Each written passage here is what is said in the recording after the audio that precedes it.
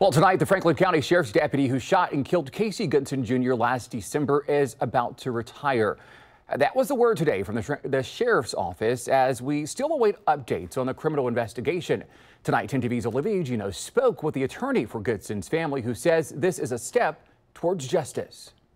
The Franklin County Sheriff says that this is entirely Jason Meade's decision. He will be on disability retirement starting next month. But Casey Goodson Jr.'s family attorney says that while this is a step, it isn't enough. The family had been expecting a termination to take place, but the family was excited to hear the news. Back in December, Jason Meade shot and killed Casey Goodson Jr. Goodson's family said Goodson was shot while going into his home with food for him and his family. Meade, through his attorney, said Goodson pointed a gun at him. The autopsy showed Goodson was shot 5 times in the back. For the past 6 months, Jason Meade has been on paid administrative leave.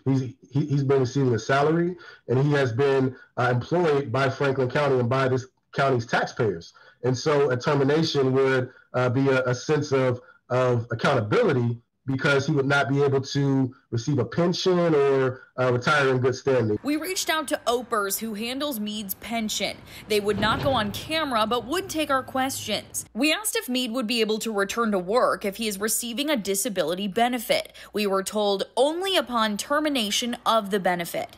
The Franklin County Sheriff touched on the status of Meade's pension in his statement, saying law enforcement disability decisions are governed by state law and made by the pension system. As sheriff, I have no control or input over what the pension system decides with this or any other disability case. Currently, Jason Meade isn't facing any charges. In Columbus, Olivia Eugenio, 10 TV News.